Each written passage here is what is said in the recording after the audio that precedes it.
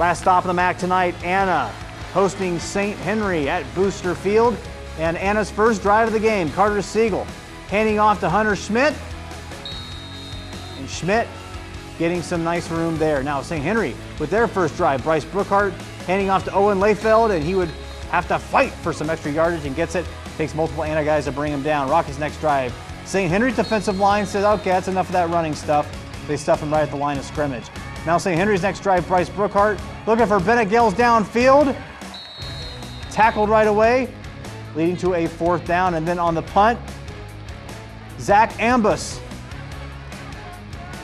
finds a hole, makes some guys miss, and sets up Anna with some good starting field position to St. Henry. Too much for Anna tonight, 26-7 over St. Henry.